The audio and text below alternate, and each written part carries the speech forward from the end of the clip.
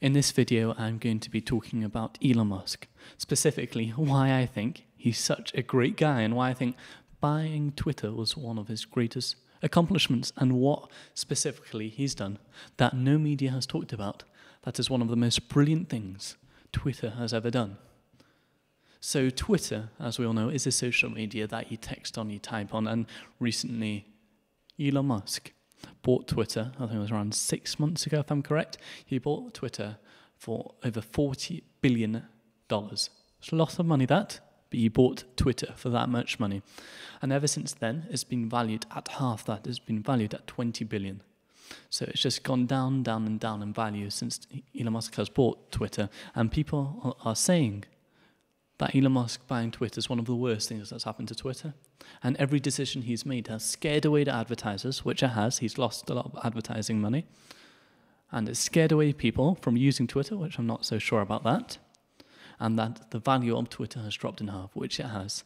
But I'm going to tell you one specific thing why I think Twitter has become better since Elon Musk has bought it. And this one thing is something that no media, no public media has talked about really. Nothing that I have ever seen.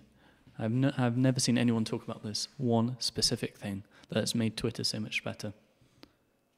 Besides for it being open source, which means letting the coding out to the public and people can see their coding, which is what built Twitter's infrastructure. Up till now, it's been all private. No one's ever said anything. All social media is totally private in what they do. But Elon Musk said, we're releasing it, we're keeping it open source, and now everyone can see our coding and see what we're doing wrong, see what we're doing good, then we can improve it with people's feedback. But then the specific thing that I think has made Twitter so great is the point about what is a true and what is a lie. So people keep posting stuff, and up till now there's been such a huge debate. When do we take it down? Is it if it's true, if it's a lie, you can't post lies, etc., etc., etc. Now Elon Musk has let users edit other people's tweets. Not edit other people's tweets, add context to other people's tweets and leave notes below other people's tweets. As long as you're in the program, you can leave notes below other people's tweets saying, we suggest this or we suggest that. Let's say someone posts something and they could post underneath that tweet saying, statistics don't agree with this post or stuff like that. So to show where the proof's at, to show where this truth's at.